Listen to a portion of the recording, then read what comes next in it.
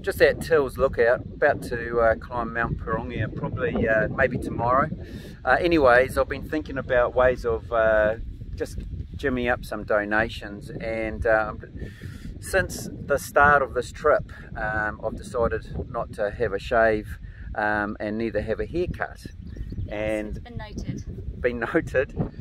Probably more this little overhang here, but what's probably more concerning is the obviously the this kind of do going on here. Helen loves it. However, I'd like to get a crusty the clown look. It just seems a great opportunity for me to do that. Does it? Yeah, could be. Yeah.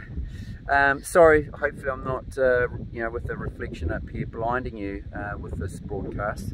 However, we're thinking maybe let's get some donations going and create a poll. And how it's going to work is that $11 will say yes, keep this beautiful thing growing until Bluff, or $10 to get rid of it, and we'll have a time period there. Let's say 14th of January, which just so happens to be my birthday. And the reason why we've got that extra, the difference in anomaly between the $10 and $11 is that we can tally up and go from there and make a decision. So there we go. How you say, Helen? Vote $10. Vote $10. Vote $11. I want a crusty the look. Over and out.